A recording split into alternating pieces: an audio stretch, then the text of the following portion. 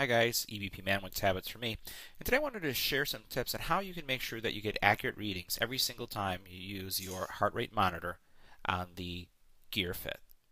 So I've seen many posts of complaints around the accuracy or just being able to get the Gear Fit to take your heart rate. And I've been now using the Gear Fit for a week. I've been using it for running as well as other exercises. And I can say that my experience has not been what I've seen on the internet as far as the device not being able to pick up your heart rate. But I did play around with it to try to make it fail. And here are some of the observations. On the bottom, right here you have this sensor, right?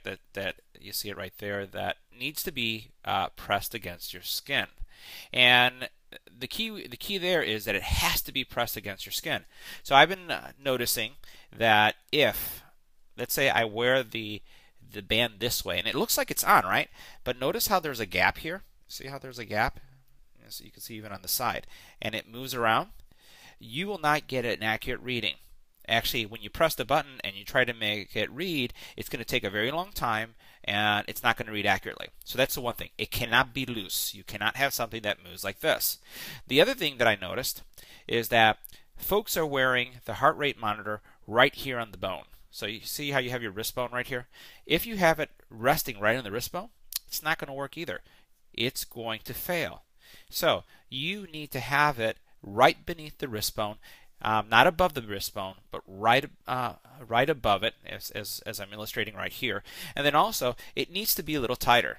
So what I'm going to do is I'm going to put it one more notch on, and you notice now it's not moving, and it's tighter. Now there's no gap. If you notice right here, there's no gap between my skin and the heart rate monitor. Right? So it has to be tight. And the other thing is that if you're not running and you're not in the exercise mode, you have to give the sensor some time. If you think about it, those of you who've gone to the doctor and maybe you've had your blood pressure tested, you notice that, and even with some of the digital ones, they're telling you you have to stay still, you have to be in a certain position, you have to have your hand, close to your heart and whatnot. Well, the same thing is true with this. So let me show you. So I'm going to go ahead and turn it on, and here's my heart rate monitor, right? And I'm going to press start.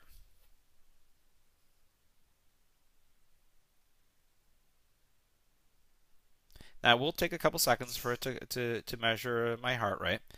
But once again, I have it underneath above my wrist bone, and you notice how I took it. I'm going to do it this way again, and I'm going to do another one.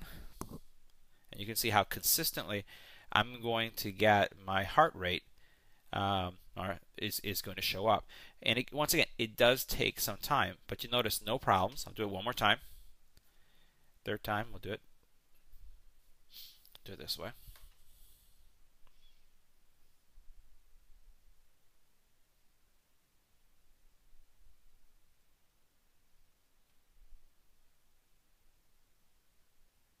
See, every single time. If I put it on the bone, let's see what happens. Let's go ahead and get that going. Now, this is where I get hit or miss type. It's still, the band is still tight, so it may get it, but right now it's on top of the bone. It still picked it up.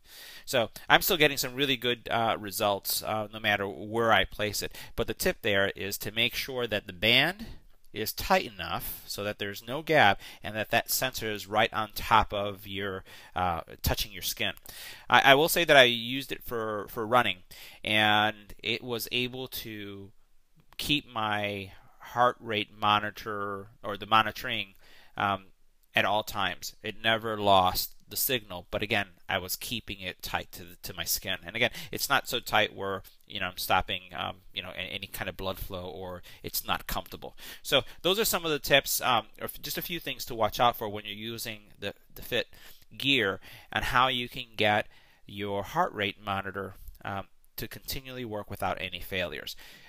Hope this helps for those of you who are just trying to figure this gadget out. I'll be posting some other tips and I would say some observations that I've had for the Gear Fit in the next few days as I continue to experience or experiment with it.